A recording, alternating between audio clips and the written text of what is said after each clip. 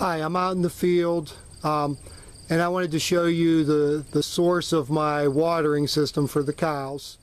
So this is what I call a hydrant, okay, coming up out of the ground there, and then I've got hose connected to it. This is food grade hose that I bought. I forget the brand.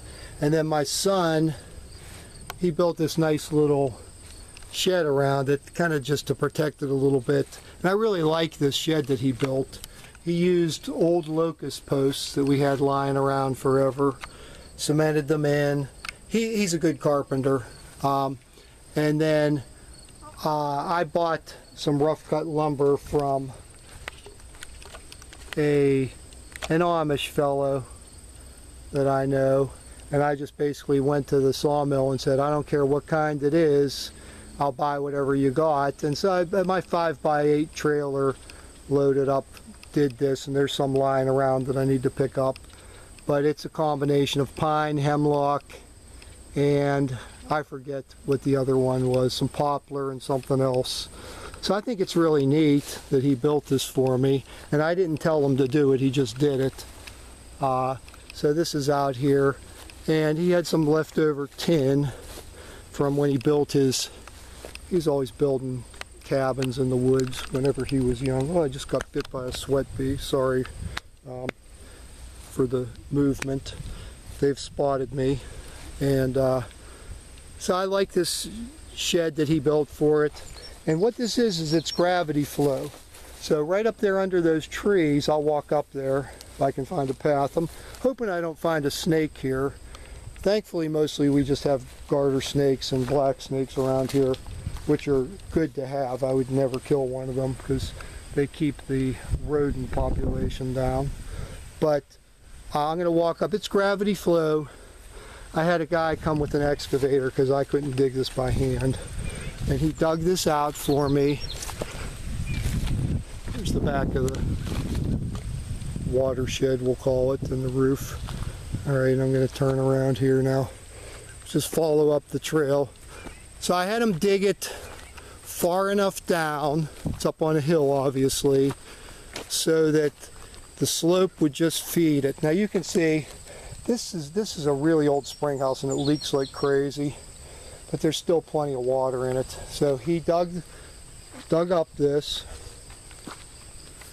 and let's get up to it up here now. I gotta watch because there was some poison ivy up here. So this is the spring house here. It was what fed, and I'll tell you, I wish it was still hooked up to the house, but that would be a big endeavor to do that. But it was gravity feed, nice spring water, and it went the whole way down. The house, you can kind of see it down there, the white thing there, the barns, the green roof. And it was the source of water for the farmhouse. Now I know that it hasn't been used in probably 25 years. I mean, I've been here almost 20 years, and people that had it before me had it for 5 years, and then it was a family farm before that was just passed down through the generations. So I know for sure it hasn't been used for close to 25 years. I just checked it out and there was water in it, and I thought, hey, if I could use that for the cows, that would be great, because you know, if you have a well, I hate to use too much well water, especially when it's dry, although we do have a good well, thankfully. But anyway, so I had him dig down to the bottom. We looked inside, found where the pipe was coming out, and that was in good shape, thankfully. So he dug down here. We hooked up disconnected the old piping that went towards the house, but it wasn't working anymore, wasn't coming into the house, and it's just a huge and expensive project to get that down to the house, and we have a good well anyhow.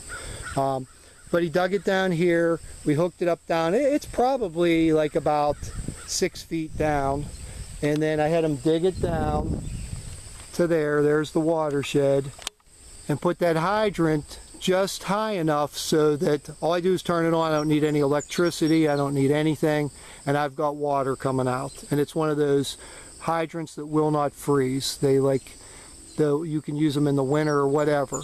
Now I don't know that I'll use it with the hoses, because then I have hoses going to the troughs that are down in the cow pasture.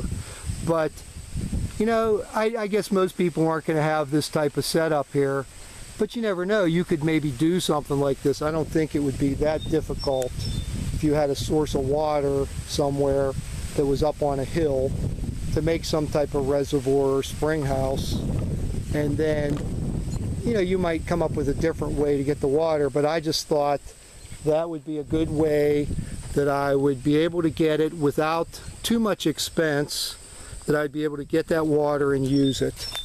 And so I am extremely happy with it. We've been using it all spring and summer, and you can see the water was just coming out the overflow anyhow and going all over the place. And it's good spring water. Now you might need to test the water if you're just doing it out of the blue and don't know the quality of it. I would certainly test it before I give it to any animals, but we knew this water was fine, so I didn't pay the fees and test it. But we've been using it all spring and summer.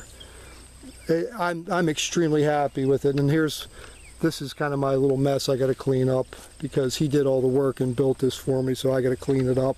I've just been extremely busy this summer with many things, and I haven't had the chance to do everything I want, but that's the way it is.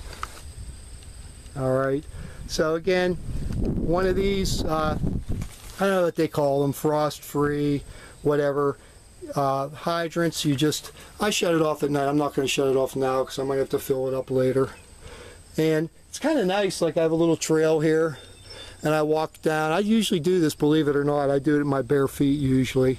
I walk up here in the morning and walk through the little stream that comes from the spring house. Just walk right through it. There's a couple boards there for people who aren't barefooting it. And I walk up, turn it on, and then sit down at the troughs and watch it fill up. A lot easier than hauling it. We would haul it in 5-gallon buckets because I was afraid to have the hose on at the house, because if you leave it, if you forget about it, you're going to drain your well. And if you live in the country, you know what that means. So maybe you can come up with something like this on your farm or your place or whatever you have. It's great. This is probably the best thing I've done on the farm in a long time. Saves a lot of labor, saves water, and it uses something that's there. It's not the amount that I take out of here isn't affecting anything, and I'm really happy with it. And I'm really happy with this building that my son built for me. You know, I'm not as good a builder as he is, so he must have got it from somebody else down the line. His great-grandfather was a builder, so he's got it in him, I guess. So really nice building, and I really like this project. And if you can come up with something like this, I am extremely happy with it. And I'll tell you what it cost me was, I was surprised. Like, I think I only paid about $700 to have the plumber come out and dig that up and put this all in for me. I think it was about $700 he charged me. And then the lumber, you're not going to believe this because everybody's talking about lumber. All this lumber that I got cost me, I think it was $118 at the Amish sawmill. And the posts were here. We had cut these ages ago.